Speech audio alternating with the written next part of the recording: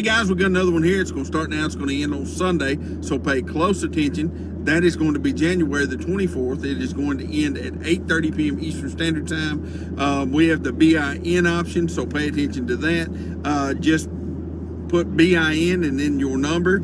If I accept it, the auction will be over. You'll own the animal. If I decline it, then you can just decide to leave that as your bid or remove it. Either one is fine. Here we go, guys. This is a good one. Thanks.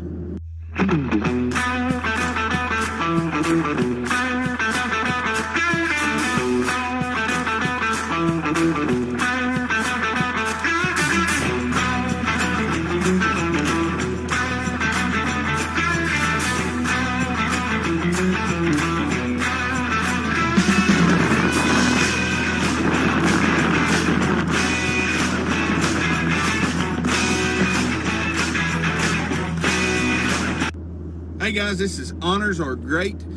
This is a coming 2-year-old registered Tennessee walking horse stallion. This guy will actually be 2 in April. He currently stands around 15.1 hands tall on pads. We bought this colt at Celebration, unstarted. We brought him home. My son-in-law started him. He's progressing well. This colt's doing very, very good. He's going to go to the horse show whenever horse show time gets here. He's a nice colt. I believe he could be an amateur type colt. I mean, he's broke good. This guy is bred the very, very best. He is directly by Honors and out of a Dumas Walker mare. Of course, Honors World Grand Champion, great horse. This colt himself is a full brother to a big Honors, which Martin Cox showed this year, owned by Cottonwood, trained by Cottonwood. That horse was 4th or 5th at Celebration, I think 5th in the World Grand. So, I mean, really nice breeding there. He is also out of the same dam as Tennessee State Line, which is a world champion, maybe a multi-world champion. So this colt is bred the very best. He got a great look about him. Just talented, does things easy. A really nice kind of colt here. You don't have the opportunity very often to buy something this nice on public auction, but you do right now. This is one that if you walk into a barn, they're going to ask you, big 5 figures for him. We're going to let you bid on him right here. So good luck, guys.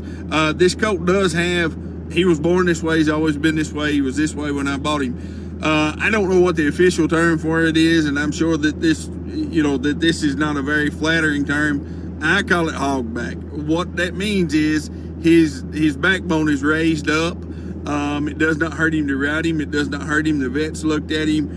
He's actually straightened up a lot since we've been riding him from when, before we started him. I show pictures of it here. It's just part of it. It goes with him. I've owned a bunch of them like that. Sold some for very big money. I got a buddy right up the road, sold them there for $60,000. She's 20-some years old. She's still like that. Doesn't hurt her any. Just a confirmation deal. But here you go, guys. Thanks.